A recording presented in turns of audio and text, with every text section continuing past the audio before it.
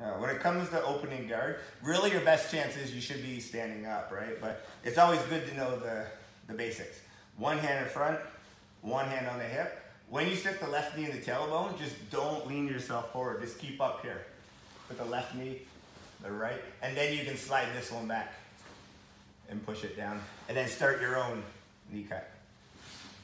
Now, if you want to stand up in the closed guard, which is the proper way and the most effective way to get this open, you need to dominate one of the hands. If you dominate this one, it has to be this foot that comes up. If you use the wrong foot, it's going to end up with you getting swept. And then always look up, up, up. And then you got to straighten up your back. And then you're going to see how he's controlling my sleeve. So I'm just going to do a little sleeve change myself. And then I'm going to step back with my left leg.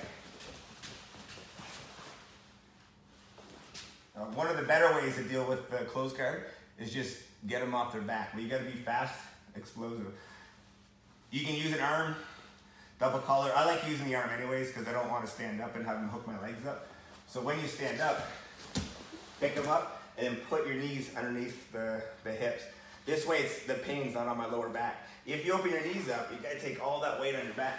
So it's here and then just shake.